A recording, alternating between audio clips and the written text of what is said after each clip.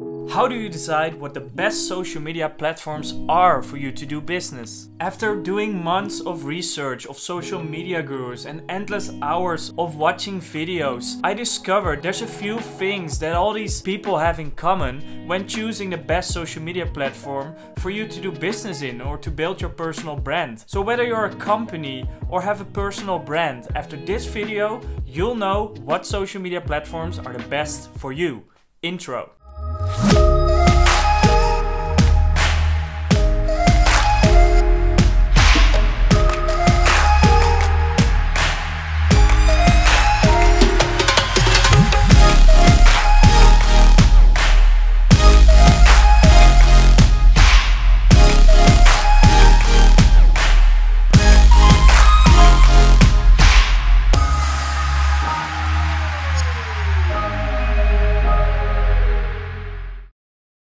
Sebastian the Groot here, you're watching The Entrepreneur, and are you all into making money with social media? Then make sure to subscribe because I'll post 2 times a week about this subject and I will teach you everything I get to learn. But for now, what are the best social media platforms to use? So let's start off with Facebook. I mean, Facebook is the master of all social media platforms. It's got 2.2 billion monthly active users, which is crazy and beats all the competitors. But yet, it's losing interest of people who want to do business on Facebook. And I don't understand why. There's 2.2 billion people who log in monthly to check out content on Facebook. Compared to Instagram with 1 billion users, it's not even half as much as Facebook has, so it might lose interest a little, but this doesn't mean that you shouldn't go for it. I mean, the head of Facebook is Mark Zuckerberg itself. He discovered social media. He's the biggest guru of social media. He's the owner of Instagram. He's building Facebook even greater than it ever was. So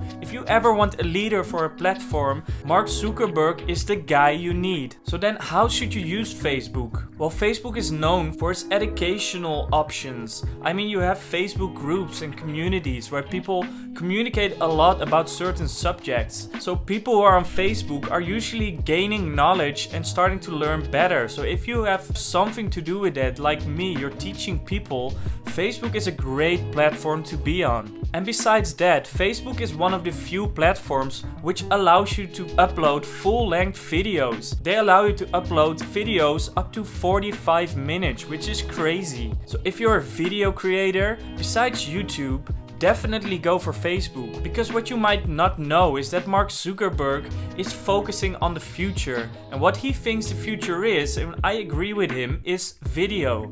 He's pushing video like crazy on Facebook and Instagram. So if you start in the early stages and start creating videos on Facebook, you'll be golden in the future. But now let's talk a bit about the audience. What's the audience of Facebook? Because we all have heard Instagram is populated with a lot of young people, while Facebook is populated with the older people. Well, not really old, but above 35 years. Actually, the biggest group that's on Facebook are the people between 45 and 54 years old. And only 20% of the whole Facebook population is the younger audience. But then people are scared of this. They say like, oh, 20%? I mean, that's not a lot of young people, and that's where the future is. So let's all go to Instagram.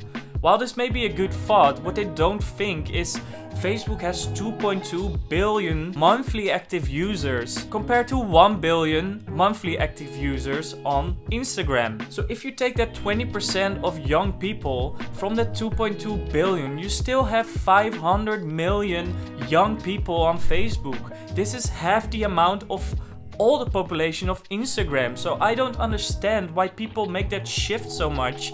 Stay on Facebook because there's so much opportunity. So now that we know that it's actually a must to go on Facebook, how about Instagram? Because it's also owned by Facebook. And Instagram, as said, is more for the younger people. It's got 1 million monthly active users and this is growing. Of those active users, 60% falls between the range between 18 and 35 years old. So 60% young people, that's a lot. And what's interesting is there's money to be get from Instagram. A recent study shows that 60% of all people that earn more than $100,000 a year which is a lot, are on Instagram. So people with money are on Instagram, which makes it the best social media platform to be on to make money.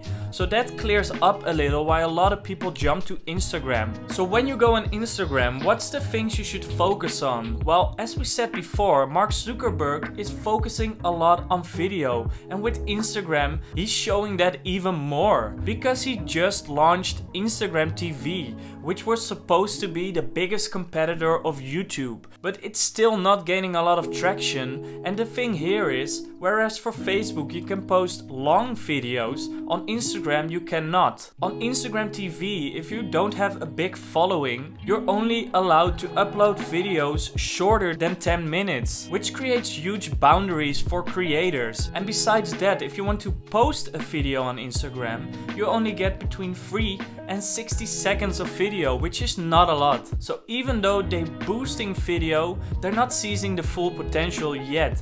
I don't know actually why it is, but I think a lot of changes are still ahead of us. So because Mark Zuckerberg focuses on video, you should definitely go on Instagram if you have something to do with video. But besides video creating, if you are a photographer or you make a lot of photos or whatever, the best social media platform for you to be on is Instagram. Nowadays, the portfolio of creators, photographers, is determined by how well their Instagram goes. Their whole portfolio used to be printed out and brought with them in a book, but now they only bring their mobile and show their Instagram feed, which is amazing. And also due to the hashtags and the ability to be discovered, Instagram is amazing for starting photographers. So if you have something to do with that, get your ass on there because it's a gold mine. Alright, so if you have nothing to do with video, if you have nothing to do with photography, still personal branding is really hot on Instagram. If you have an amazing lifestyle, or you're some kind of model, or you travel a lot, Instagram is amazing to be on because a lot of people search for influencers on Instagram. And now with Instagram stories, which you can show what your life is about, it's building more traction, which is really good to boost your personal brand. So in short, besides Facebook, Instagram has the biggest opportunity and is growing the fastest of all social media channels. So be sure to get on there because there's money to be made. So quick in between, I'm very curious what your thoughts about Facebook and Instagram. Do you think there's more potential to be made in Facebook, or is there more potential to be made in Instagram? Let me know in the comments. I'll check them out. So as we said, Instagram has this story feature, but this was stolen from Snapchat. Snapchat has 190 million daily active users, which is quite a lot, but the amount of users is dropping significantly. This is due to the competition, which is called Mark Zuckerberg, Instagram. If you have so much money and tools to be fighting a company such as Snapchat, it's quite easy to win. So what I think, and what a lot of experts think, is that Snapchat is slowly dying. So unless you're a big celebrity already, or you're some public figure who has a lot of following already, Snapchat could be good for you because you can easily catch the attention of the 190 million users. But if you're a beginner or you don't have a big following, Snapchat is just not worth the time because it's a sinking ship and you'll never get up there when you're competing to big celebrities. However, if you're interested in advertising your company products or whatever you sell, Snapchat is really good because people consider it as a sinking ship. It doesn't mean people aren't still on there. So advertising on Snapchat is really cheap at the moment, which is really good because you can still reach a lot of people. So advertisement wise, get on that platform because there's a lot to be made. So now the biggest opportunity, in my opinion, is YouTube. It's got 1.9 million monthly users, which makes it my all-time favorite. It's competing against Facebook. It's the biggest threat of Facebook. Why do you think Mark Zuckerberg has created Instagram TV? Because he feels the threat. But yet again, he cannot compete with YouTube. as you might know, YouTube is a part of Google, which is amazing because Google also has a lot of resources and money to compete against a big company as Facebook. And when we're looking at YouTube, it's the best platform for the future because we all know that the future is going to be video, and YouTube is the king in video and has been for a long time. And because Mark Zuckerberg is pushing on video so much, this is a good thing because now YouTube is being scared and they're coming with a lot of new good updates, which is really good for the creators. Besides that, YouTube doesn't have a limit of the videos you can post, so the opportunities are endless. And then you might think, alright, I can post long videos, but people want short videos, right? They don't have a lot of time. Well, that's where you're wrong. The average session of a person watching on YouTube is 40 minutes and it's gaining by 50% every year, which is crazy. There are 5 billion videos watched per day. So looking at data, YouTube is in my opinion the best social media platform to be on. And also looking at the market, regular TV is also dying because there's an upcoming need for stream services. People don't want to be somewhere at a certain time to watch something. No, they just want to come home and put on what they want to watch at that time. So that's why stream services as Netflix are gaining so much traction. So slowly regular TV is going to die. And if you were already present at YouTube, once that day comes that regular TV is completely dead, you already have a presence on streaming services such as YouTube, which is going to profit you so much. So as I said before, YouTube is part of Google, and what we know from Google is that it's the best search engine in the world, and it's completely linked with YouTube. So in sense of being discovered, even though you don't have followers or views, YouTube is the best platform to be on, because with SEO, which is called search engine optimization, you can rank your videos on the #1 page and get a lot of new subscribers and followers. And then you might think, alright, but you need to be making videos. I don't know how to do that, or I'm scared to show my face on YouTube.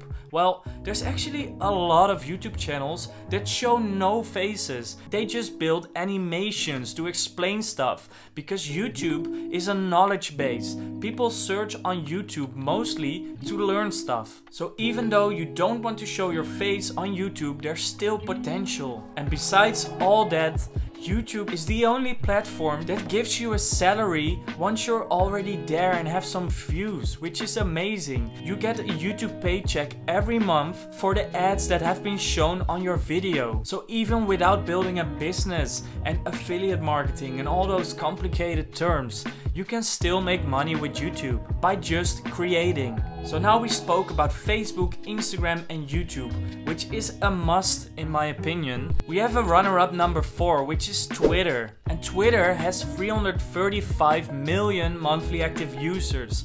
It's a lot lower than the other channels. But then again, Twitter is an amazing platform to discuss with people, to interact. Maybe it's one of the most social platforms out there, because what happens is people start discussions about their opinions or about certain news articles or updates or new trends. So if you want people to talk about your brand or to build your brand awareness, Twitter is the one thing to be on. And if you're in the news or have a lot of trendy articles or something like that, definitely go on Twitter. And what's interesting is that Twitter is usually text-based. This is where Facebook started and almost every other social media platform, but everything adapted to pictures and video. With Twitter it's not the case. If you want to post a video, you only have a maximum of 2 minutes and 20 seconds, which is not a lot.